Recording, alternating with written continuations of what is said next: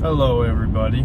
If you have not seen already, yes, today is my birthday. Do I care? No, I'm still gonna do a video because I haven't done one in a while. And yeah, if you stop on YouTube, you know how it goes. I mean, they're gonna kill your views like it's nothing. It's all about consistency. So anyway, the Browns confirmed they're not trading for Aaron Rodgers. Shocker. I mean, I could have told you this. I think everybody who has a brain knew this wasn't going to happen. And nobody's arguing the fact that Aaron Rodgers is better than, nobody's saying that Baker Mayfield is better than Aaron Rodgers. Clearly, we know, as of now, Aaron Rodgers is better than Baker Mayfield, obviously. I mean, Aaron was MVP. But that does not mean that the Browns are going to trade for Aaron Rodgers. It just does not make sense in any way at all. And listen, the Browns used their first overall pick on Baker.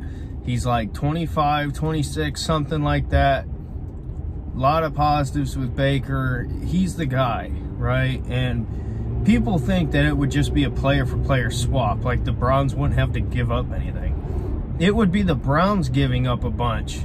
It would be like Baker, like 2 first-round picks, and like, I just throwing it out there, like a Greg Newsome and somebody else. Like, people act like it's just, oh, would you rather have Baker or Aaron Rodgers? Well, it's not that simple. So this whole argument is stupid, and the Browns are not trading for Aaron Rodgers.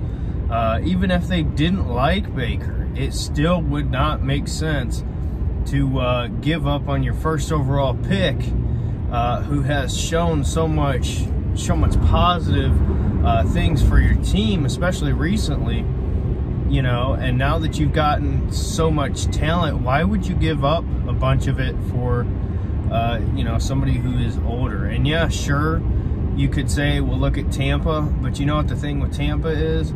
Give it about 2-3 years, and Tampa's going to go down rapidly, in my opinion. You know, just because you get an older quarterback who's great, like Tom Brady, doesn't mean you're going to have sustained success.